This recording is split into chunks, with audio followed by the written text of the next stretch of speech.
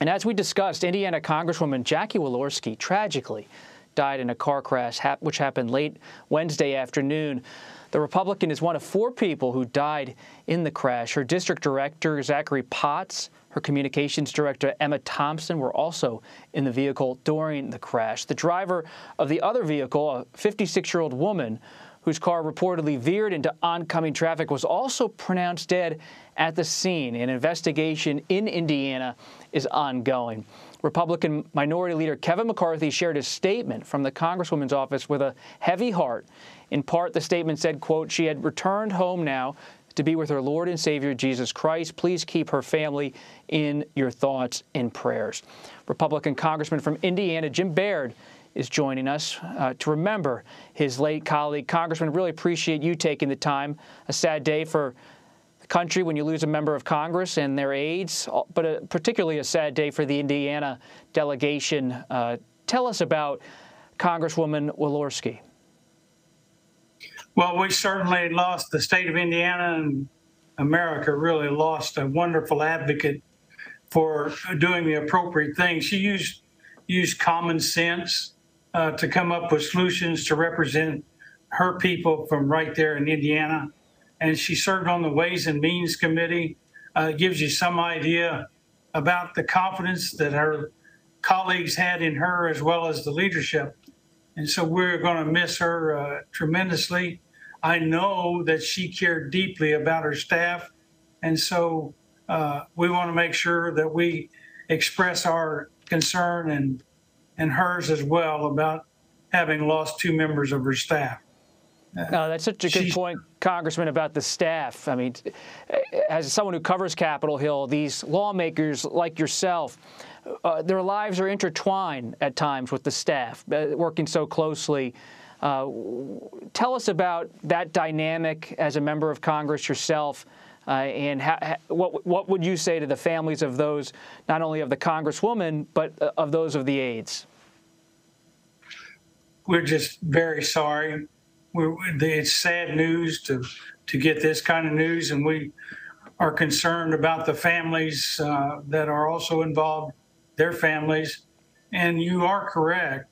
When you do the kind of work we do, it's very intense sometimes, and so you serve as a team, and the staff becomes intertwined with the members of Congress, and that's important to make sure that we get the message that people in our district want in the legislative process. So Jackie was very talented at that.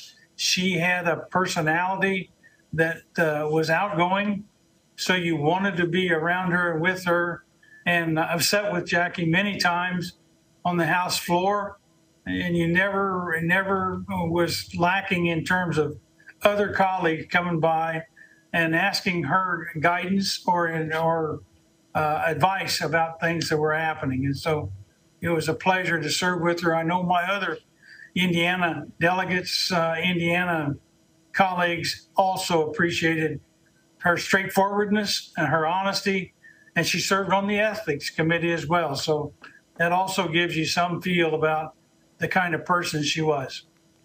My sense is, politically, that her district, that northern Indiana stretch, was long a swing district. You think about Tim Romer, the Democrat for years, and Joe Donnelly, the former Democratic senator, used to represent that area. But now the district, after redistricting in certain recent decades, has become much more Republican, and it's probably going to stay Republican. She's also been an ally of former President Trump. In many ways. She's been an ally of House Minority Leader Kevin McCarthy, frequently standing with McCarthy at news conferences. In terms of her political legacy in Indiana, in the Congress, how would you define it? I would say she was a very conservative, professional individual that worked hard at making sure she understood the legislation that was being passed, making sure that it did not have any unintended consequences, and she would do whatever was necessary to make sure it took care of the people back in her district. Well, she cared about them a great deal, and she spent some time, for example, doing some work in Romania before she became a congresswoman. And so that gives you some additional insight into the kind of person that she was. Have you talked to anyone else in the delegation or in the House about how members are going to handle this in the coming days and what's next? Well, we're making those contacts now and sharing our concerns. And so we need to make sure that the families are taken care of, and then we'll deal with the rest of that later. Congressman, really appreciate you being here and sharing your thoughts. Congressman Jim Baird, a Republican of Indiana. Thank you, sir. Thank you.